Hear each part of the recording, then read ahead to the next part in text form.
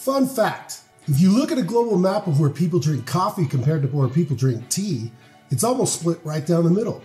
The Americas, North, Central, and South predominantly drink coffee, where Europe and Asia drink tea. Interesting to see, but we know the key ingredient in both is caffeine. It's found naturally in the coffee bean and the leaves of tea, and for those chocolate lovers out there, it's naturally found in cocoa as well. But how exactly does caffeine improve athletic performance, and how can we use it to obtain our optimal male physique? In this video, we will look at the fascinating ways caffeine influences our muscles and our brains and determine exactly how we can leverage its benefits. We will sum it all up at the end in a very simple and effective approach for all of us to optimize. Alright, so let's get into it. Despite the incredible volumes of research on caffeine, it turns out it's neither the savior nor the villain when it comes to our health and particular athletic performance. It's polarizing in some sense, but scientific studies have concluded clearly that caffeine has certain beneficial effects on muscle development, mental acuity, and, like with all things, can have a negative effect if you take too much of it. First, caffeine is psychoactive. We know this, as we all feel a good cup of joe in the morning, at least for those of us in the Americas, will get us out of that sleepy slumber and get us ready for the day. But if our morning routine involves a good workout, that cup of coffee or tea will directly impact our muscles and psych us up for a performance at our peak. What is happening is an increased release of calcium that is embedded in our muscles. And calcium is absolutely essential for muscle growth and development. So, as caffeine travels as molecules through our blood system, it interacts with certain energy receptors in our muscle tissue. Interestingly, caffeine molecules are competing for space on those receptors with a molecule called adenosine. And studies have shown that adenosine connected with our muscle receptors correlates to a lack of energy or lethargy when it comes to working out. So here come caffeine molecules that are in a similar structural shape of those adenosine molecules and attach themselves to our muscle fiber receptors. So the net effect at the muscle level is not that caffeine is stimulating our muscles to fire off, but rather taking the place of the adenosine molecule that has a more limiting effect on our performance. It's like caffeine is acting like a fresh substitute coming off the bench and injecting some energy into the team, taking the place of a tired teammate. The second scientific change happening at the muscle tissue level is that caffeine affects the way our muscles contract through an increased release of calcium in our tissue. When we are lifting weights, our muscles are shortening, contracting. Think of a socket wrench. Our fibers are literally ratcheting at the cellular level to enable us to move that weight. What calcium does is enhance our muscle fibers' ability to grab onto each other in that ratcheting fashion. In a resting state, our muscles are obviously not performing this action, and the release of calcium is not needed at all. But to engage that mechanism at the muscle fiber level, our bodies release calcium, which then triggers action within the muscles supporting contraction. Caffeine then has been shown to directly influence the release of calcium in our muscles to help us in athletic performance. In more practical terms, the studies concluded that we are able to contract our muscles with more velocity with this caffeine-induced release of calcium. So we can put that to use in a couple of ways.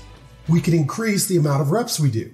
This is fantastic for calisthenics, or for those days we want to play a game of basketball or soccer with the added energy and endurance. But more directly, it will allow us to use more weight during those times we are looking to build and progress. Progression is incredibly key for muscle building and performance improvement. To set a goal of lifting just a little more weight than we did previously, caffeine will help us get us there, scientifically. And when we think about muscle, we often forget about the heart. The heart is obviously muscle, but clearly not one we work out directly. As we need nutrients in our circulatory system to reach our muscles for proper repair and recovery, a strong heart will push those nutrients much more efficiently to aid in a more speedy recovery. So as you breathe hard after performing those sets of squats, just know that the coffee or tea you drank pre-workout is also helping your heart to improve the recovery of those leg muscles to push you even faster towards your physique goals. So science has shown undeniable benefits for caffeine and muscle building, but we all know it's the stimulant in coffee and tea that gets us in the mood to do things. And that has also been shown true in studies as well. Particularly, caffeine affects areas connected to working out. First, it suppresses our perception of effort, and second, it suppresses our perception of pain. For effort, studies show that individuals perceived that they were not putting in as much effort during a workout than they thought they were, or Simply, they were doing the same amount of exercise, but the caffeine made it seem easier to do. This is really important for us on those days we don't feel like working out, or on those days we just need to take it to the next level. Our mental capacity will be telling us it's not a big deal. Perhaps not easy, but the mental hurdle of starting the workout or crushing the workout will be made easier after consuming caffeine. Similar positive results are with the reduced perception of pain. While this won't get us to start the workout, it will be instrumental for us hitting peak performance during it. The study showed that caffeine directly affects all forms of performance: long-term endurance, mid-range levels of intensity, and HIIT, or high-intensity interval training. All benefit from caffeine, and we can associate pain, or the perceived pain in these workouts, as the point where we stop. So if your perception is that the pain is less, we can then push through and target our personal goals of improvement. And to be clear, this is not pushing past pain to injury, but rather obtaining the benefits from caffeine to help us get that last rep in, or to increase our weight by another 5 pounds, or to play that one extra game with our buddies. So to keep things very simple, how much caffeine do we need, and when should we take it? Good news is recent studies have shown it's much less than previously thought. At one point, it was suggested that it was 5 to 6 milligrams of caffeine per kilogram of weight. So if you weigh 180 pounds, that would be about 500 milligrams of caffeine, or 5 cups of coffee before you work out. Luckily, we don't need that much. In fact, we're being shown half that much will trigger all those benefits we talked about. On the low side, about 160 milligrams of caffeine, and on the high side, about 250 milligrams. We're looking at 1 cup of coffee or tea, perhaps 2. That's right in the sweet spot. It's hard to imagine anything more simple than have a cup of coffee before the workout.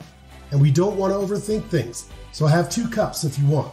Alright, so how about when? The same study showed caffeine absorption is at its highest point around 45 minutes after consumption.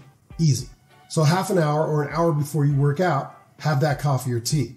If you like to work out in the morning, this will fit in nicely as you can settle in for a cup of coffee, enjoy it, and then start your workout an hour later. And especially handy if you need to travel to the gym. As with all things, there is a point where too much caffeine can result in negative side effects, or perhaps even unsafe. So we don't want to be consuming vast quantities or doing it all throughout the day. We know this. We also want to be careful at night. Caffeine is a stimulant and stays in your bloodstream for many hours. If you work out in the evening, take particular precautions if you drink coffee or tea pre-workout, as this may hinder your ability to get the sleep that you need that is so crucial for obtaining the ultimate male physique. For more information on the particular benefits of sleep and recovery, check out this video, and we'll see you in the next one.